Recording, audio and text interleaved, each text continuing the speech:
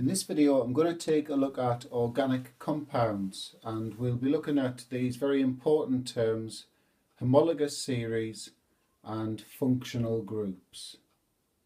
So we'll start off by looking at a series of organic compounds known as the alkenes.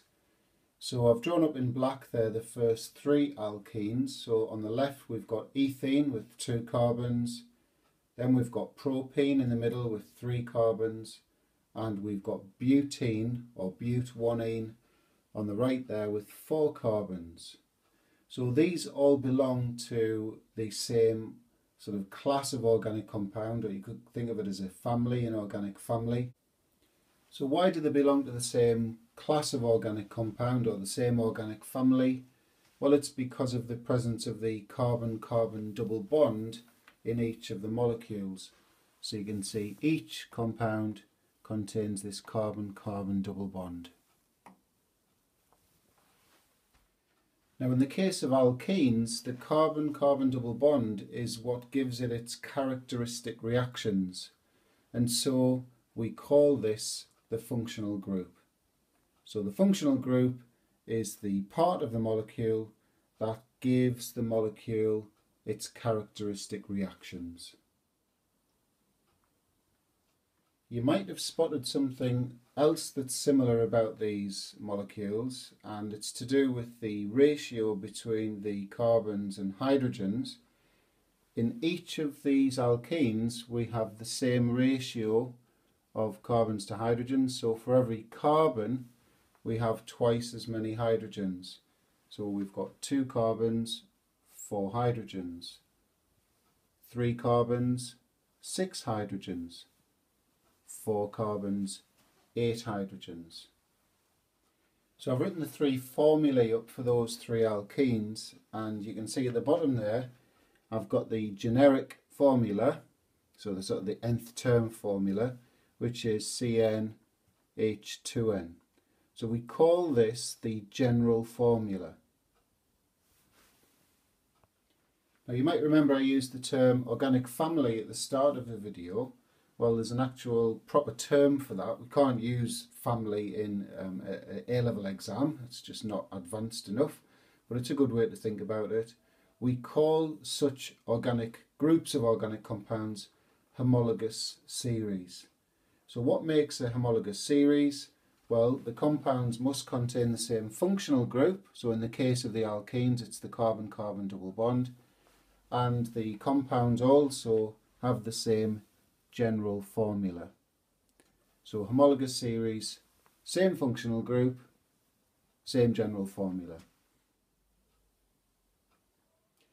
Now if, like me, you're interested in the origin of words, then you'll be interested to know that the word homologous actually comes from 2 Greek words: homo, which means the same, and logos, which means ratio.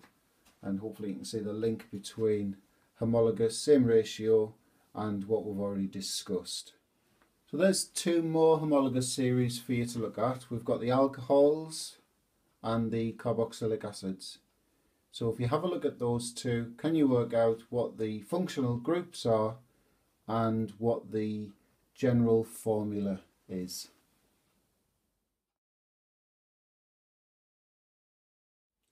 So the functional group for the alcohols is a carbon with an OH group directly attached. That's known as a hydroxyl group. And the carboxylic acid functional group is a C double bond O with a hydroxyl group directly attached.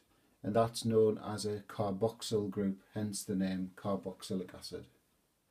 And the general formula I've written at the top there in purple. So we've got for the alcohols CnH2n plus 1 OH. So we're showing the functional group in the general formula.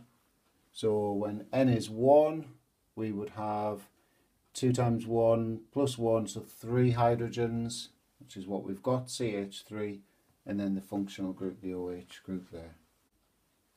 The carboxylic acid general formula looks very, very similar. So we've got that CnH2n plus 1 going on again, and we've also got then the functional group, the COOH. So if you think about it, the functional group contains a carbon, and so the first carboxylic acid, so this is methanoic acid, this doesn't have any other carbons other than the functional group carbon. So this carbon here, this N would be 0, so we would have no extra carbons other than the one in the functional group. The hydrogens, well, that would be 2 times 0 plus 1, which gives us the 1 here. And then the second is ethanoic acid. Remember, we've got a carbon sort of tied in with the functional group. So we've got one other carbon, got 2 altogether, but one's in the functional group. So the Cn, so N is 1. So H2N, so that's 2 plus 1 is 3. So we've got CH3COH. So we'll just finish with the information in blue now. Homologous series show a gradual change in physical properties. So things like boiling point, or could be solubility. So if we look at the alcohols, the boiling points of these alcohols would increase as the number of carbons increases. So you get that gradual change, gradual increase. Or solubility, this is the most soluble alcohol of this particular homologous series. Slightly less soluble again. So we've got this gradual change.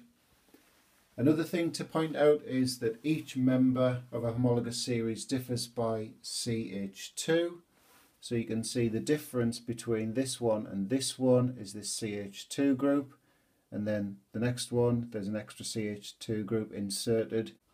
And you can see that the carboxylic acids show exactly the same pattern as well. And the other thing to point out is that homologous series, or members of the same homologous series, would have the same chemical properties, and that's because they contain the same functional group. Remember, the functional group is the part of the molecule that is responsible for its reactions. So in the case of the alcohols, it's the hydroxyl group, and in the case of the carboxylic acids, it's the carboxyl group. And we started the video with the alkenes. They would have the same chemical properties because of the C double bond C. So just before I finish, I'm going to go through the 8 homologous series that we study at AS, and I'll point out the functional groups as I go, and I'm also going to use the 3 carbon version of each of them. So we'll start with the alkanes. The 3 carbon alkane is propane. Now, alkanes don't have a functional group. It's basically just carbon-carbon single bonds, and then obviously filled up with hydrogen. And remember that carbon can form 4 bonds. So there you can see at each end carbon's bonded to 3 hydrogens, and then the 4th bond is obviously this bond here. The middle carbon only has 2 hydrogens attached because the other 2 bonds are bonding to the other carbons in the chain. And there's the 3 carbon alkene, propene, and you can see I've labelled up the functional group there, the carbon-carbon double bond. And so alcohols, we've got propanol, and the functional group is the OH group, and remember we mentioned earlier that that's called the hydroxyl group. Carboxylic acids, so we've got propanoic acid, and the functional group is all of this part here. And remember, this is called a carboxyl group. So move on to the aldehydes now. So we've got propanal here, and the functional group is all of this here. So it's C double bond O with a hydrogen attached. And very similar to the aldehydes, we've got the ketones, and we've got propanone here. And in a ketone, the difference between a ketone and an aldehyde is the C double bond O, the functional group, is part of the carbon chain, whereas in the aldehyde it was at the end of the carbon chain. That's how I had that hydrogen attached as well. So in a ketone, the C double bond O functional group is within the carbon chain. We've also got the halogenoalkanes. So basically, if you look at the name halogenoalkane, it's an alkane with a halogen replacing one of the hydrogens, and so this X here represents any of the halogens. So I'm specifying now that the halogen is chlorine. So the functional group is this carbon bonded to a halogen, so chlorine in this case. And because it's a chlorine, this halogenoalkane would be called 1-chloropropane. I've saved the best to last, that's the esters. So we've got a lot going on this board. Just quickly explain, the functional group is this C double bond O single bond O. And esters are strange in the sense that they're named back to front. So I've stuck with the 3 carbon idea. So we've got a propyl group on the right hand side of the functional group, but that's actually the first part of the name. And then this green section, if you like, is called a propanoate group. So it actually gives it the second part of the name. So this ester would be called propyl propanoate. And finally, just to mention this excellent video that's up on YouTube called It's a Family Thing. If you search for that, maybe put chemistry in as well. It's a really clever rap that explains all the different organic functional groups.